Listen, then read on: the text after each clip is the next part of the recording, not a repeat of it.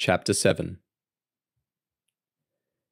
They were standing out the front of the large brick building, Stephen tugging pointlessly at the locked door, while Morton used a stick to scrape mud off his shoes. "I hate football," the grumpy detective muttered. "You'd never see me bothering with such a stupid game." Stephen glanced up and down at his rotund partner, forcing himself to bite his tongue about the physical characteristics one might need to participate in such a vigorous contact sport. He tried the door again. It didn't budge. "I just assumed someone would be here," he said, more to himself than to his colleague. "You didn't think to call ahead?" "Great work," Morton sniggered, before wandering off around the back of the club rooms. "Hang on," Stephen called after him. "We can't leave yet." On Emmett's instructions, he'd insisted Morton meet him back at the football club where the Gibson children had attended their school holiday program. But he hadn't anticipated the grounds would be deserted. "I'll call the club president." Stephen pulled out the business card he'd received the previous day, as his colleague's paunchy figure appeared around the corner. "Let's see if they can access their cameras remotely." "Don't bother. They haven't got any cameras." "What?" "They haven't got any cameras. Look for yourself." Taking several steps back, Stephen scanned the building. He hated to admit it, but his lazy sod of a partner was right. The football club didn't seem to have any surveillance equipment whatsoever. "I've checked the perimeter, and there's no cameras and no entrances other than that main driveway." Morton pointed behind them, to the far side of the oval over which they'd just trudged. "So let's see what we can get out on the street, and stop wasting our time here." Stephen felt his jaw drop. This was the first bit of initiative he'd ever seen his superior demonstrate. He wasn't sure how to react. "What time did that club volunteer say Natalie arrived?" Morton barked over his shoulder, already striding across the grass. 8:15. "Right. Well, let's find some witnesses who would have been around at that time on Friday." On the club side of the road, the oval was surrounded by houses, most with high fences to block the sound of the passing traffic. Stephen wandered up and back. It was unlikely any of the residents would have been able to see anything, even if they were home. Across the road were several small shops, a convenience store, a bakery, and one of those tacky discount novelty chains. "Should we see if the workers in the stores noticed anything?" Stephen said. "What do you think?" Morton rolled his eyes. The door squeaked as they entered the convenience store. A young man, who appeared to be in his early 20s, was sitting behind the counter, looking bored. "Hi there," Stephen smiled. "I'm First Constable Carter, and this is Detective Williams. We're following up a missing woman who attended the football grounds across the road last Friday. Were you working that day?" The man shook his head, looking nervously at the two strangers. "I have international student visa," he said, through laboured English, "and I'm allowed to work a part-time job to support myself." "I'm sure you do, but that's not why we're here." Stephen smiled again. "Do you have a copy of your roster for the last month?" The man pulled out his phone. "I only do 3 shifts a week, from Monday to Wednesday." He opened the calendar and showed the detectives. "I'm not allowed to do any more." "That's fine," Stephen said. "But we just need to know if you were working last Friday." "No, because I'm not allowed to do extra hours." Morton snorted, and the man quickly put his phone back in his pocket. "Is there a security camera that looks out to the road?" Stephen pointed to a monitor behind the counter. The man shrugged. "I don't know. You would have to ask my boss, but he doesn't work on Tuesdays." "Can I get your boss's name and phone number?" Stephen sighed. aware this visit wasn't going to yield any immediate results. After scribbling down the details, Stephen followed Morton out. In the bakery, it was a similar story, with student casuals behind the counter, who all said they either didn't work on Fridays or had seen so many brunette women with children that they wouldn't be able to tell one from another. Mums are always coming in here to buy their children treats, a young woman explained. I wouldn't be able to say what any of them looked like though. It's just a steady stream all afternoon. What a waste of time. Morton huffed, and then coughed, spluttering chunks of the chocolate muffin he'd just bitten into over his shirt. Inhaled the icing sugar, did we? Stephen marched along the footpath towards a busy pedestrian crossing at the intersection with Mount Alexander Road. The discount store was situated right on the corner, with a prominent security camera pointing out to the street. This looks better, he said, pushing through the door and leaving Morton to finish his sticky muffin outside. He was greeted by an elderly Asian man. I noticed you have a security camera at the front of your shop. Stephen quickly introduced himself. We're searching for some vision from last Friday. May I have a look through your footage? Of course. The man pointed to a computer screen. You need to select which camera angle you want, and then you just enter the date and time in the bottom left there. The security system was easy to use, and Stephen soon found himself scrolling through vision from Friday morning, the day that Natalie was last seen.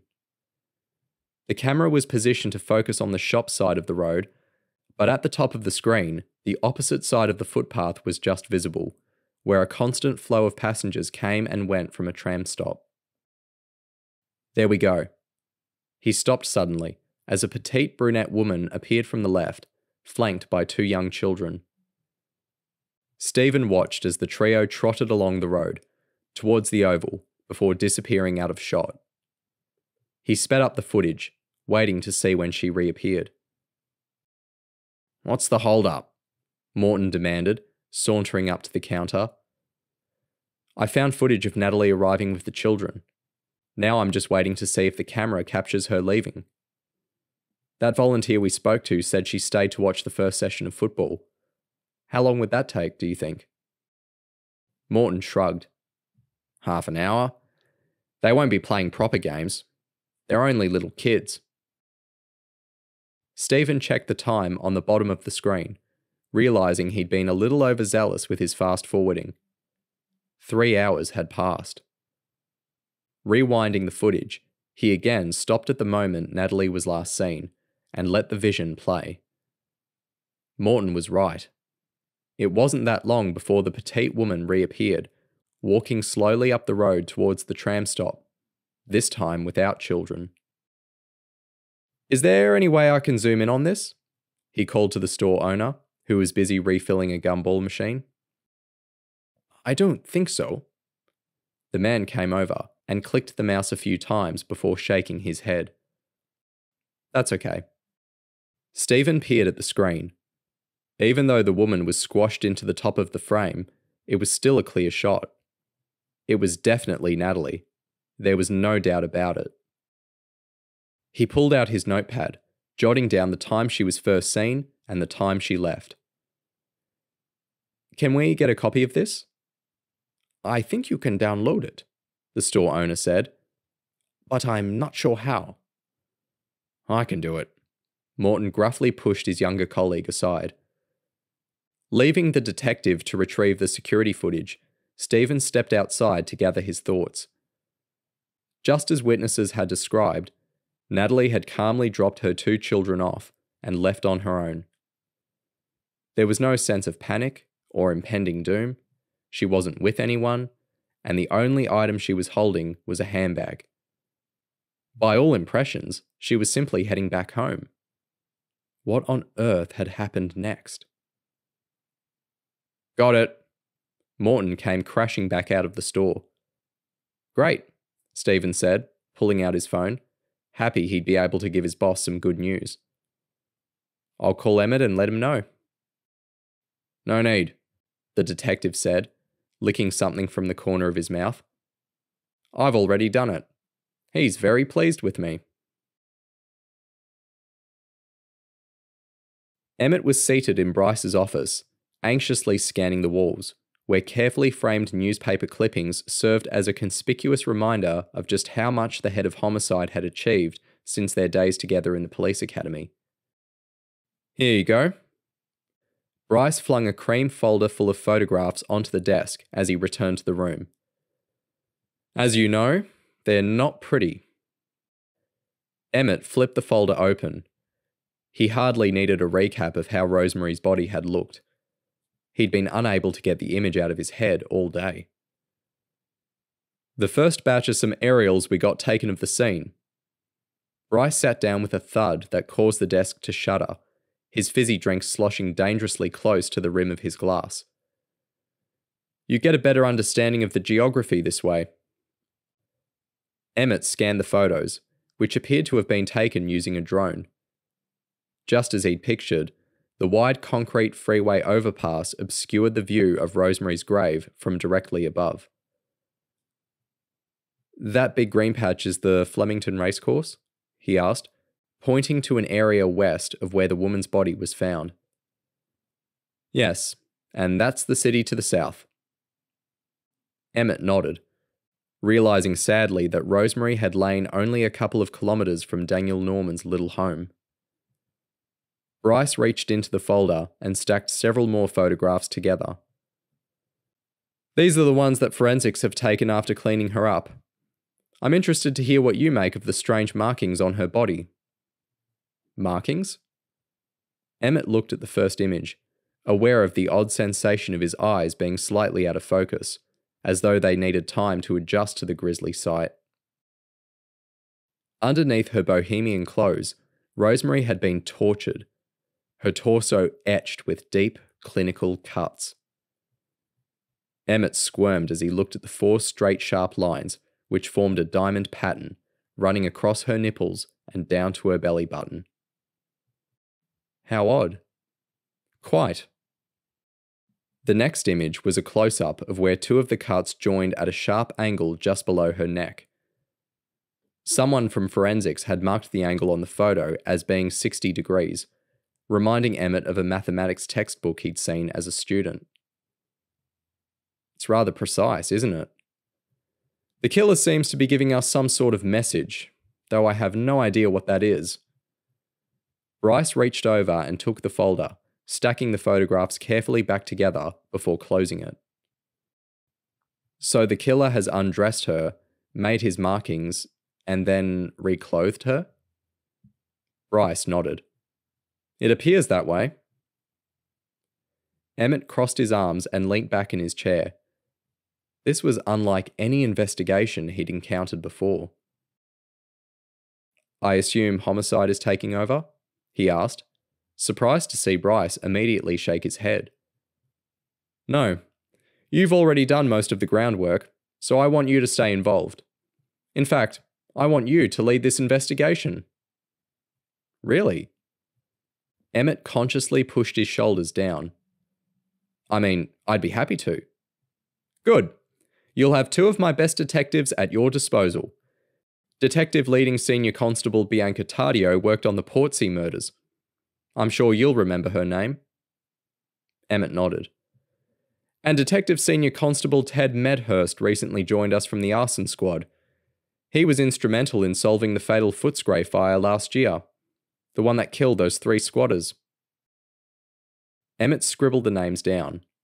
He was well acquainted with both high-profile cases. "When will they join us?" "They're at your disposal as of now." "Great. And I assume forensics knows this is a priority?" "We should have a preliminary autopsy report sometime in the coming days." "Okay.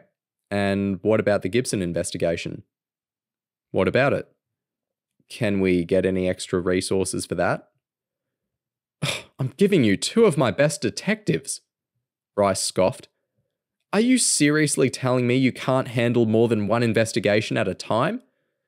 Most of my detectives are across several cases every day. No wonder your unit is under review." Damn. He'd almost forgotten about the threats to downsize the missing persons unit. Bryce rapped his knuckles on the desk. Anything else? No. Emmett pushed his chair away from the desk, aware of the multiple leering eyes of his boss staring down at him from the photos hanging all around. Thank you, Superintendent. Dusk was settling in, and from the glass walls of the main boardroom, Marcus watched as the city became painted in a glowing pink and orange light. Red sky at night, shepherd's delight, he murmured, swirling his gin and tonic. He could see from the reflection that he was looking appropriately debonair, and he imagined the young intern sitting across from him must be feeling a mixture of lust and awe. What? Abby's face scrunched in vacuous confusion. Marcus cringed. He'd forgotten how stupid she was. It's just a saying. Never mind. Sitting back down at the table, he stared unashamedly at her breasts, which seemed more prominent than usual, pushed up high above a low-cut white dress. So how are you enjoying the big world of finance? It's great, Abby giggled. And I'm really hoping I can continue here once my internship is over. I'd be more than happy to put in a good word for you. Wow, really? Of course. I can tell you're so much more than just a pretty face. Abby's breasts jiggled as she giggled again, and Marcus silently congratulated himself on scoring yet another conquest. Not that this one had been particularly difficult. A few flirty looks, the odd compliment, and she was all his. She was so easy. But most women were. So, what did you need me to help you with? Marcus smirked. Convincing her to stay back late had been laughably simple. I'm afraid it's a bit tedious. He pushed a few papers towards her. First of all, I need you to compile these figures into a spreadsheet. Sure. As Abby's fingers tapped on her laptop, Marcus sipped his drink and returned to staring out the window. He could already see how this evening was going to go, and he couldn't wait to tell the guys. Abby's high-pitched voice drifted across the room. I can't tell if this is a 7 or a 1. Marcus strolled over, gently placing one hand on the base of her neck as he leant in, pretending to studiously scan the figures. He loved this part. The game playing, the tension. You know what? He whispered, deliberately letting his lips brush against her ear. Why don't we take a break? With both palms now firmly on her shoulders, Marcus began a light massage, allowing his hands to slip below the straps of her dress. He could feel her excitement. He was just working his way lower when a shrill, tasteless song came blaring from her handbag. Sorry. Abby fumbled through her bag. I'll turn that off.